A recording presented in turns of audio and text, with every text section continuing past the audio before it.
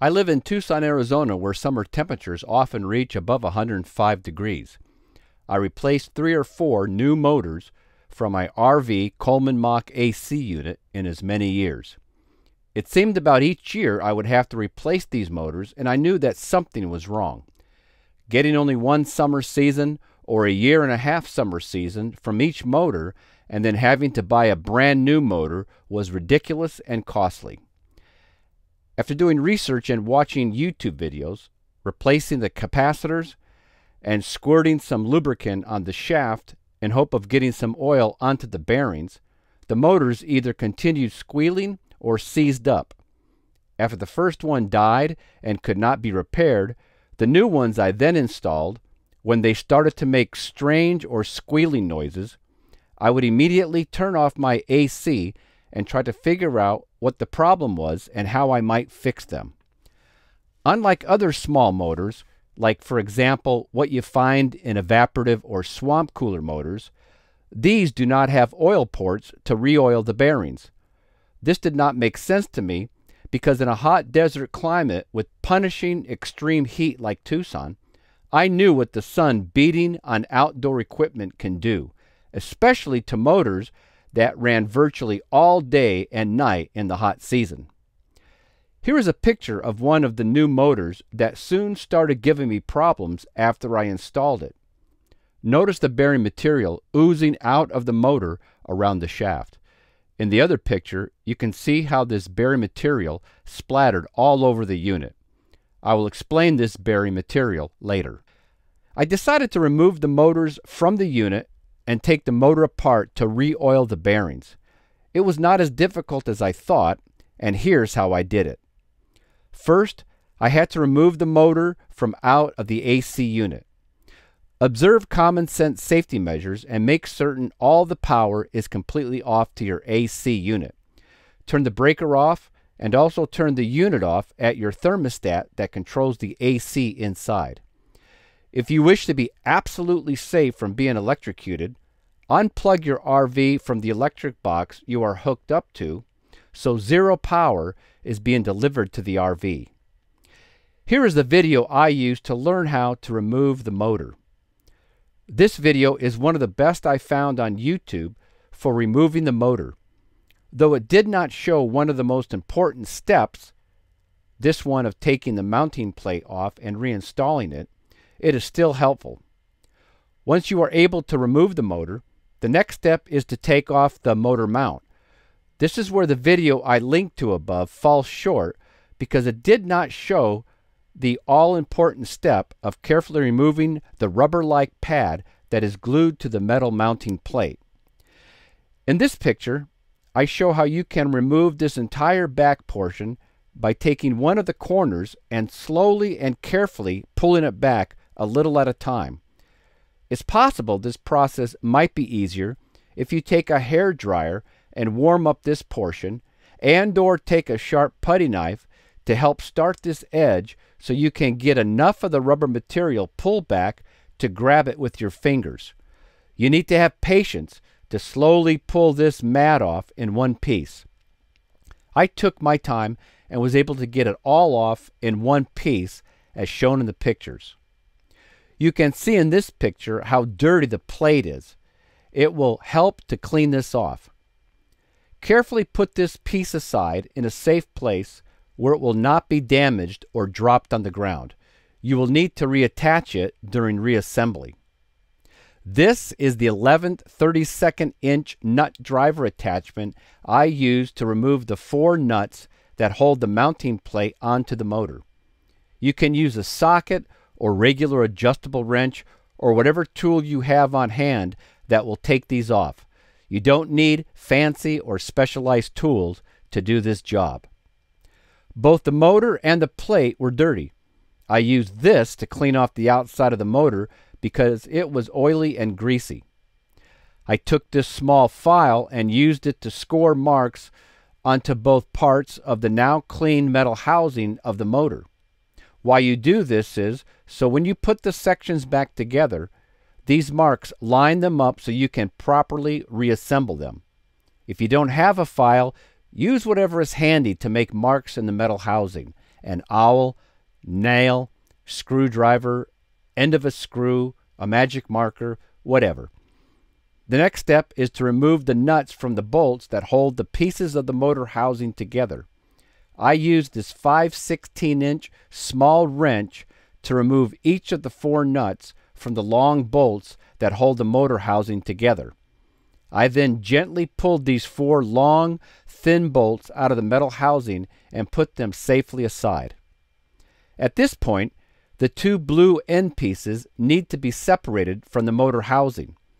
I used a screwdriver and rubber mallet to gently tap the ends off.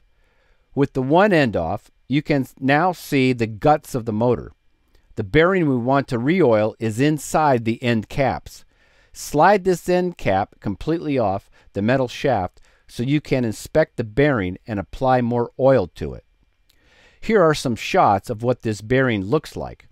They are called sleeve or plain bearings, very different from the more common ball bearings we might think about when the topic of motor bearings come up. In doing research on these sleeve bearings, there is all kinds of information you have to sift through to separate truth from fiction. This sleeve bearing, as you can see, has some type of a spongy-like material in it.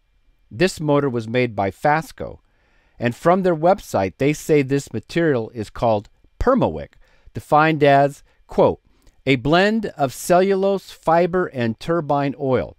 It has the appearance of oil-soaked sawdust and has the advantage of holding 30% more lubricant than the wool felt system. This is the material used in all Fasco motor bearing systems. For routine maintenance and improved bearing life expectancy, a few drops of non-detergent 20-weight oil can be added every 12 months, end quote. Interestingly, the company that makes this Permawick says this from their website, quote, Permawick is a wicking lubricant that can be machine injected into any size or shape of bearing reservoir. Permawick material permanently lubricates sleeve bearing system. There is no need to reoil Permawick. Permawick is a blend of engineered fibers and formulated oil that bonds to form a unique oil delivery system, end quote. A thorough discussion of whether or not you should re-oil these sleeve bearings is an interesting and important one, but outside the scope of this video. My opinion, having gone through a handful of these motors year after year and having them fail on me, my opinion is, yes, they do need re-oiling, regardless of what the manufacturers claim and why I'm making this video. Some of the Permawick detached from inside the sleeve bearing and accumulated around the shaft. I gathered it together and pressed it back into the bearing. Unlike one of the other motors that went bad, this material still had oil in it and was not all dried out like one of the other motors. The amount and type of oil to be reintroduced back into the bearings is important. Putting too much oil is just as bad as not having enough oil. In doing your own research on sleeve bearings, you might come across people who say you can use grease. This would be a mistake, in my opinion, as grease eventually dries up, hardens, and will gum up the Permawick material, not allowing it to lubricate the spinning shaft.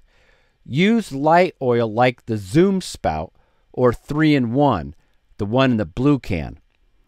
Because both bearings on this motor still had oil in them, I only put about 5 or 6 drops into each bearing, going around in a circle to ensure the bearing was evenly saturated. Putting on so much oil that it runs out of the bearing is a mistake and can ruin the motor if this excess oil is thrown into the windings of the motor and other interior parts while it is running. Your bearings might be completely dry, which will require more oil than what I used for this particular motor. Go slow and make sure you are not putting in too much oil. Allow time for the oil to soak evenly into the Permawick before deciding you need to add more oil. Do not use solvents like WD-40 to re-oil these bearings. Very important. After removing the other side of the motor housing and reoiling that bearing, allow the two halves of the housing to sit upright to make sure no oil drips out. If it does, you know you have put too much oil in them, and you can then take your fingers, gently press on the Permawick material, and see if you can force some of the oil out. If no oil drips out after 10 minutes or so, put the motor back together using the file marks you previously made to correctly align it, reinstall the bolts and nuts, and then reinstall it back onto the plate. The rubber mat should stick back on. Mine did with no problem.